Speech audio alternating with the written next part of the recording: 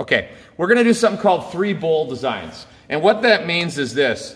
You're going to be coming up with an idea here where you're going to create 3 bowls that go together as a group. Now, I'll show you different examples, so look at some of these. Now, these look like they were made out of potter's wheel. Potter's wheel is that thing that spins. We're not going to do that. But the reason I put this up here, you could make the 3 bowls fit into each other. So it's like you could put them in a drawer or put them in your cupboard, and they fit into each other. And what makes these creative is the way their glaze is applied to them. They all have glaze put on there in a very unique way, okay? The bowls could have any regular shape. I love these because they look, to me, they look sort of organic, like they look like a tulip or a flower of some sort. I love that edge that's very thin and sort of flowing, and then you can see how they decorated by letting glaze drip down the sides to create this sort of veiny effect, okay? Here's 3 bowls that they did a completely different look. So what they did is they smoothed the inside, they put a clear glossy glaze on the inside, but then the outside they textured it. And how would you texture it? A lot of ways. You could take a rough rock and push it in the outside and then apply matte glaze. Matte glaze is a glaze that's not shiny. I love this one because it looks like a rock that's been cracked open and it's shiny and red on the inside, okay? Look at this one, the same thing. It's smooth on the inside, rough on the outside, okay? It could be representational. Obviously, these look like watermelons. So you might say, I like that idea. I'd like to make bowls that look like watermelons. So on the outside, I'll put greens on the outside, and the inside I'll decorate with reds and little seeds and stuff like that. So your bowls can have a theme. They can look like something, okay? Here's some bowls that were just colorfully decorated. They are decorated in different colors, but yet they do go together. They have little spouts on them. They look like a unit.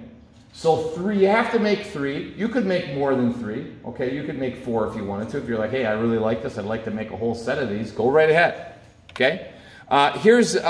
Think about the function. What are the bowls going to be used for? So you might say, hey, this would be great for like salsa.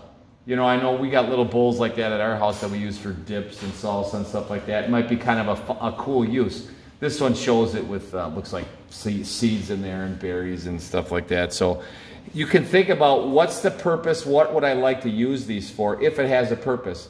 I'm not sure what these are, but they all have little tiny handles and they kind of go together as a stack. These are glazed rather colorfully. Okay, here's ones that look like flowers with little drawings in the bottom of the bowls, and the same thing, only another color. Here's very elaborate bowls.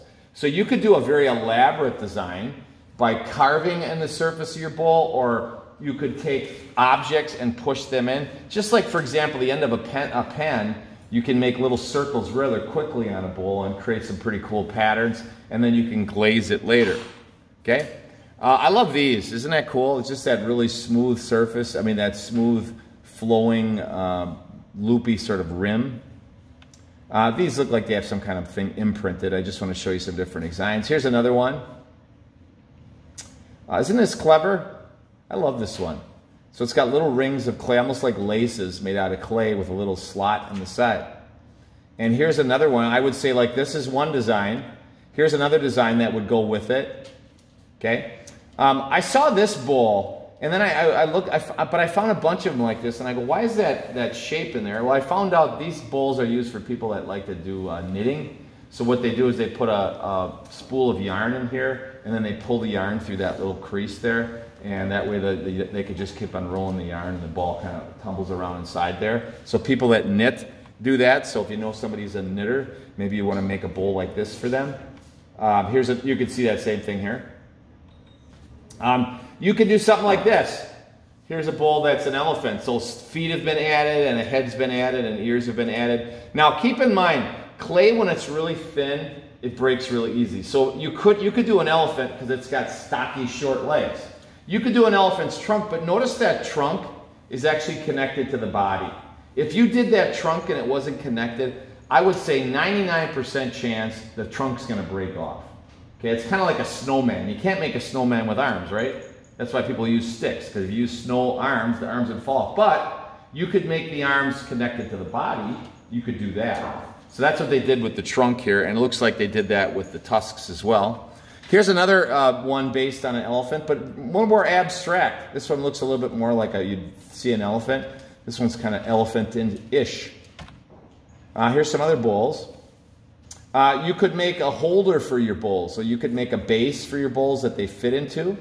You could connect your bowls if you want to. So here's one that's got two bowls that are connected. You could do that same thing.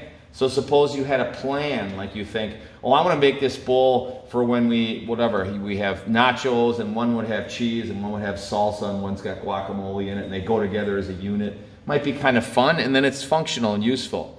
Here's some ones that students made last year. I just got a few examples. This girl made some bowls based on turtles. This particular turtle, you see this? The foot broke off. So you got to be careful when you have things that are sticking out. They can easily break. Hers broke off. We fired it, and then she tried to super glue it back on, but it really didn't work. So I got to be careful. Here's one that put little animals in the bottom of their bowl and then decorated them very colorfully. Here's a girl that did 3 different bowls and did sort of an abstract sort of face design in it. All 3 bowls are different, yet they're all similar. So a design, your bowls have to fit together as a unit. You can't do 3 completely different bowls with completely different colors and completely different looks. They have to look like a unit, like you've made them to go together. Okay? So that's it. So